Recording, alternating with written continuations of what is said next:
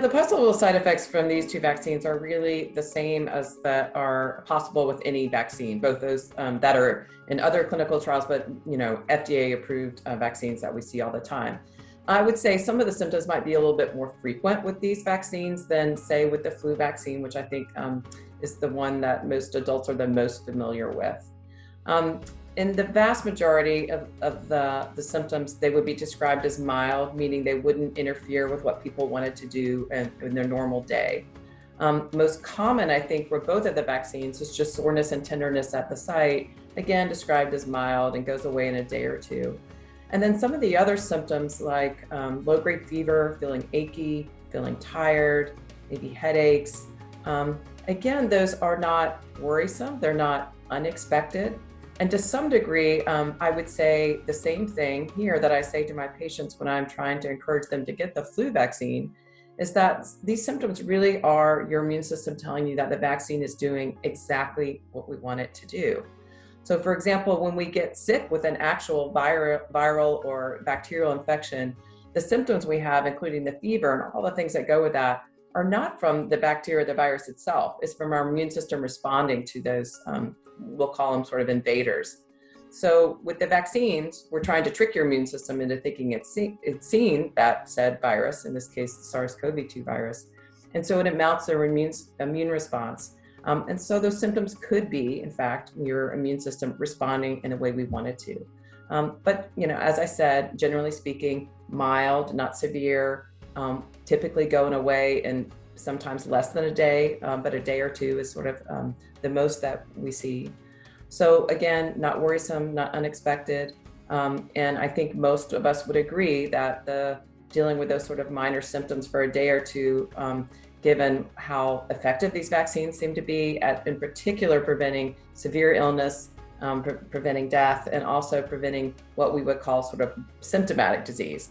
I've seen a lot of patients who've had COVID now, and the symptoms that they have are not mild for 1 to 2 days. Usually they're quite debilitating in the sense people can't go about what they want to do and last for a lot longer.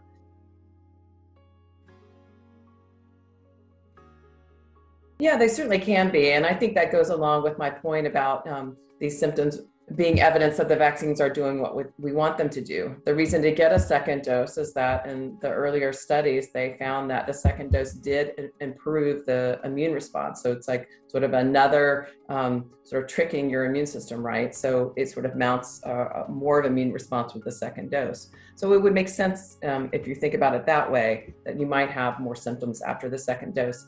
But again, even though they're more common, I guess, after the second dose, and maybe a little bit more severe in the sense that last a little bit longer. But again, the vast majority of the cases, they're described as mild and go away in a day or two.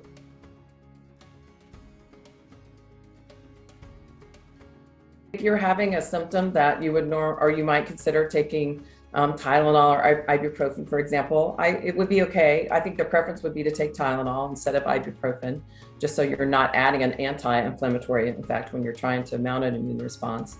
But again, I think it's really helpful for people to know up front that they might have some of these mild symptoms. I think that for all of us, that tends to make us a little less worried about them, understand what they're about. For the soreness and the tenderness in the arm, really, again, that's with a lot of vaccines that we give.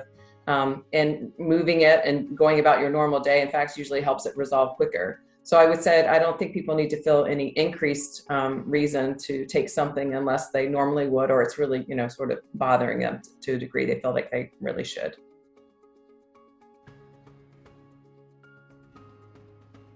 For me, because I know what they are, that they're to some degree not unexpected, right? Not everybody's going to have them.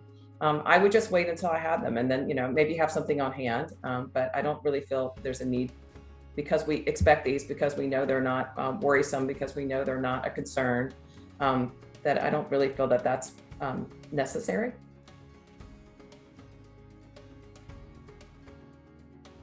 I think it's all about sort of weighing risk benefit. I think the risk of actually getting COVID and how potentially sick it could make you. I would say the risk of requiring COVID and having to be out for work for certainly more days than 24 hours is a much greater risk, and not and including the risk of transmitting to others. So the vaccines do several things, right?